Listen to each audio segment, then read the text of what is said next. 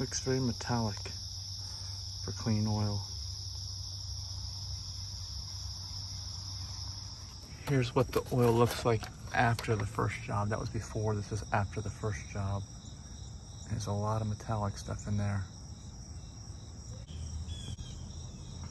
You can see when I wipe it off, all the metallic stuff.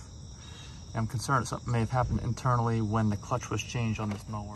On this mower, it's a 2006. It was changed a few months ago, and then I had two breakdowns shortly after. One time, apparently a fuse popped over here, and then the second time, apparently it needed a new charge controller, which I think is over here. Either way, it stopped running both times, and I was very concerned about it. You can see the hours on it right now. 2006 standard, 36.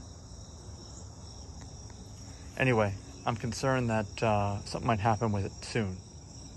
Yeah, I'm concerned that maybe the clutch wasn't the issue, although it probably was. It's old enough. The last time the clutch was changed was probably like 2013, 14. And it's 2022 now. I put a new battery on it just in case also. So it's got a lot of new parts now, but that stuff in the engine, that metallic stuff was never there before the clutch was changed out. That's the thing.